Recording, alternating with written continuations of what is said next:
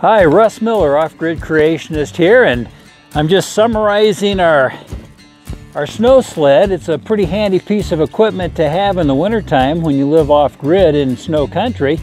We found that out our first winter here. The first snow was predicted to be 3 inches deep. Well, we woke up the next morning, it was actually 3 feet deep.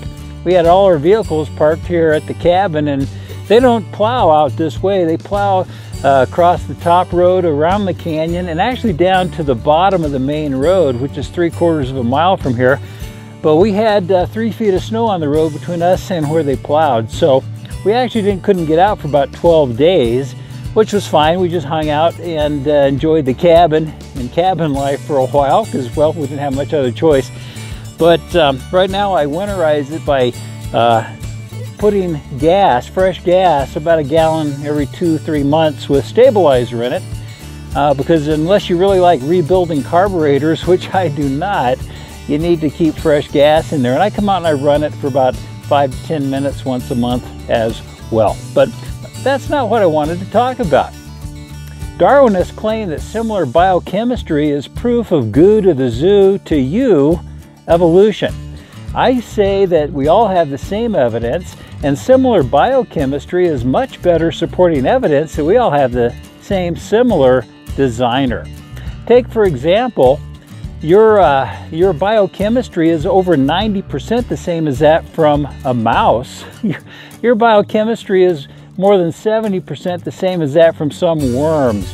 In fact, your biochemistry is 50% the same as that from a banana. Did you evolve from a banana? Of course not. Now, last time I spoke at a college, I asked that same question. 500 students raised their hand, and they were serious because they've been taught we've all evolved from a common ancestor, which would mean you're related to bananas. Well, I gotta tell you, I got home that night and I got online and looked at my family tree. There wasn't a banana in the whole bunch. And if you didn't find that very appealing, I don't find goo to the zoo evolution very appealing as well. My thought is similarities are proof of a similar biblical designer, and you can put your trust in the Word of God, word for word and cover to cover, and that's what I wanted to talk about. Hi, I'm the Off-Grid Creationist, Russ Miller. Thank you for watching today's video. I hope that you like it. Hey, if you did, please subscribe to us and share it with others.